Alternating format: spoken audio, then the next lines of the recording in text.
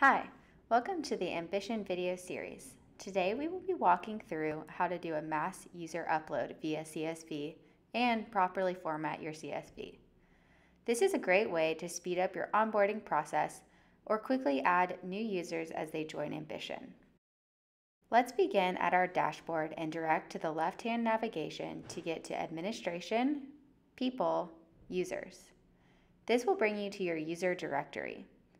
At the top of your screen, click the Add New User tab.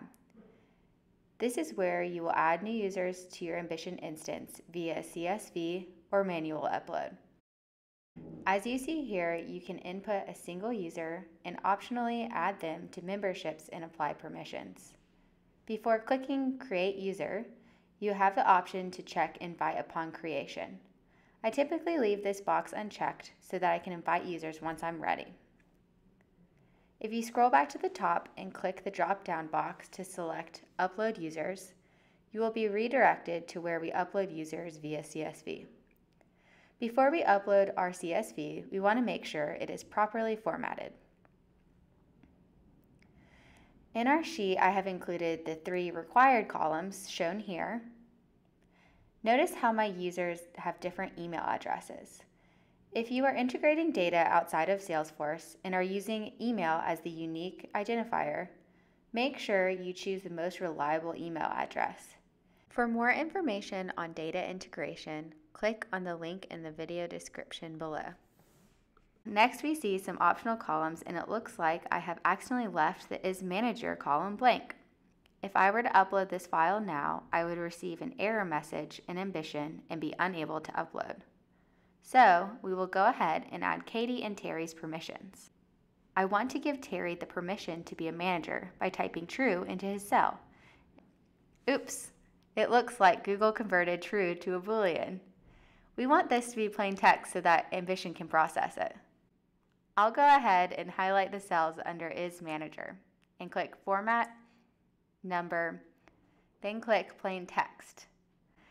Next, I'm going to go ahead and retype true so that it is no longer capitalized and add false for Katie. Time zones also need to be formatted as US/Eastern instead of just Eastern. A list of database time zones is given in the description.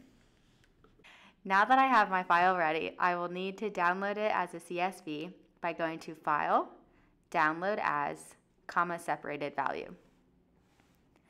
Finally, I can come back to Ambition to upload my CSV. If it uploads successfully, Ambition will notify you at the bottom of the screen. Next, we will make sure our CSV fields are mapping to the correct Ambition fields. Note that I used pre-made group types for my memberships. Role, location, and team were previously set up so they will show in the drop-down menu. Once I have checked these fields, I will click Create Update to Users. Ambition notifies us that it was a success. Let's go back to the Directory tab to make sure these were uploaded. I'm going to search for Katie in the search bar. There she is. It looks like she has 3 issues with her account. Click on the Edit icon and Ambition will display these issues at the top of the page. These tell us that we still haven't invited Katie to Ambition, and we also haven't set up her integration IDs.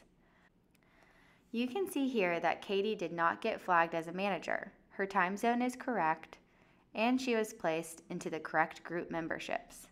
Katie is good to go, so I will click the Back button. Now that I am ready to invite users, I am going to filter these users down to who has not been invited yet.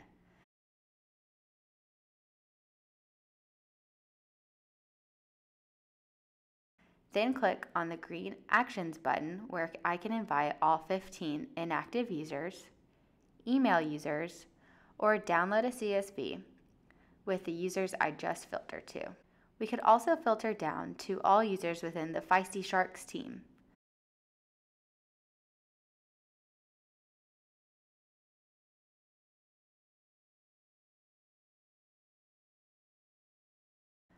We could then send this selected group an email or download them as a CSV. If you would like to update users from a downloaded CSV, please click on the link in the description. This concludes the user upload section of our Ambition video series. For further information, check out our help documentation at zendesk.ambition.com or contact us at gethelp@ambition.com.